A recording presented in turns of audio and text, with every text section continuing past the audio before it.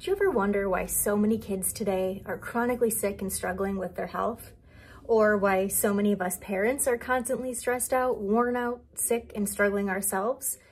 What if one thing could be connected to almost every single health challenge that our families face in today's crazy world? What if we told you this one thing would be almost too simple and too straightforward to understand? If it feels like you've tried absolutely everything to get your family healthy and it just hasn't clicked yet, you've got to watch this video and learn all about the greatest health hack there is: addressing subluxation and stress on the nervous system.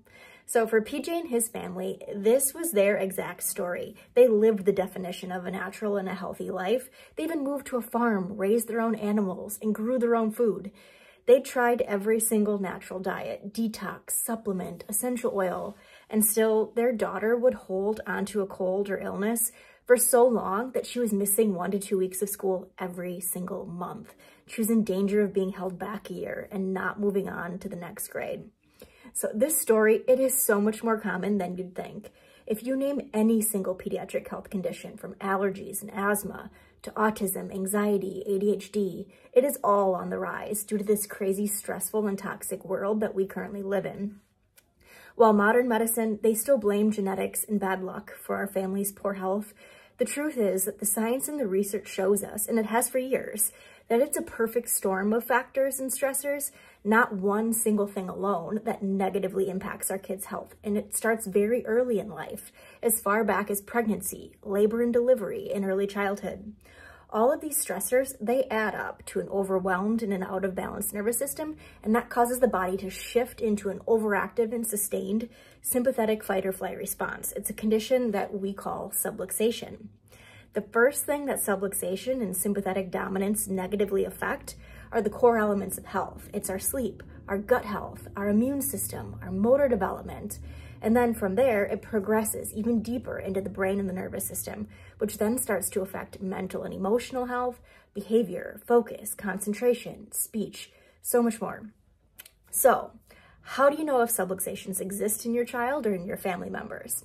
In infants, the first signs of subluxation, they're typically difficulty latching, sleeping, soothing, eating, and pooping. And then in toddlers, subluxation presents its chronic ear infections, respiratory challenges, constipation, gross motor delays, sensory challenges, and just many explosive tantrums and meltdowns, and even speech delays. Then if the child's a grade schooler, subluxation is going to look like focus and concentration challenges, behavior and emotional dysregulation issues, anxiety, and just chronic gut and immune challenges overall. Then once they hit those teen and adult years, this is when we start to see chronic fatigue, brain fog, exhaustion, and that anxiety becomes depression. And it's not just those signs and symptoms that we use to diagnose subluxation in our practice.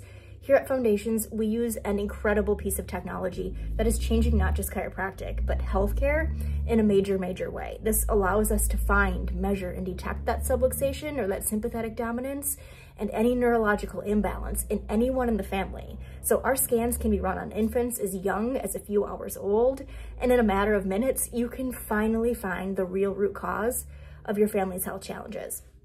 If you're interested in seeing these scans for yourself, send us a message, give us a call. We are happy to help you get started on your healing journey.